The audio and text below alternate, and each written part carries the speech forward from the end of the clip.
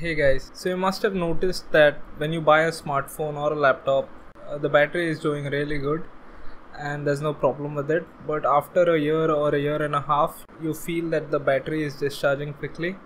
But that is not the case. The actual thing what happens in a battery is the amount of charge that a battery can store decreases over time.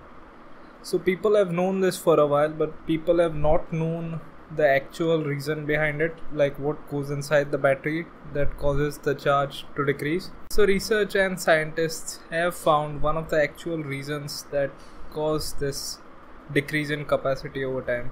So I'll try my best to explain this. So what your smartphone or your laptops use is a rechargeable lithium ion battery.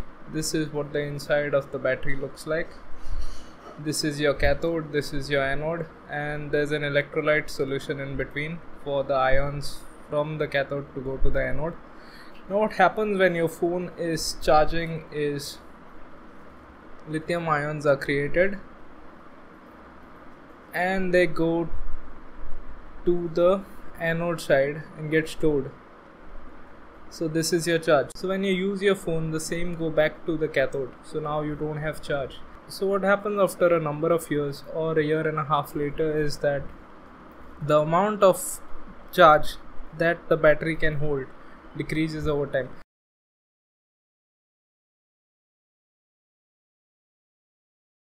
So what happens after a year or a year and a half later, due to the constant recharging and discharging of the battery, is the electrodes break down, and due to this breakdown what happens is manganese ions are created.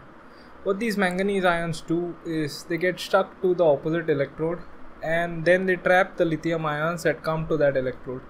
So there's a definite correlation between the amount of manganese ions that are stuck to the opposite electrode and the number of lithium ions So what happens again over time is that the number of lithium ions they trap gets increased. Now due to the manganese ions trapping those lithium ions, only a few number of lithium ions are left free to roam about from the cathode to the anode, and that is your actual charge.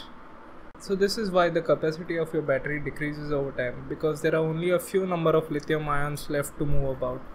So yeah guys, that is the actual reason. Do like and subscribe if you found this helpful.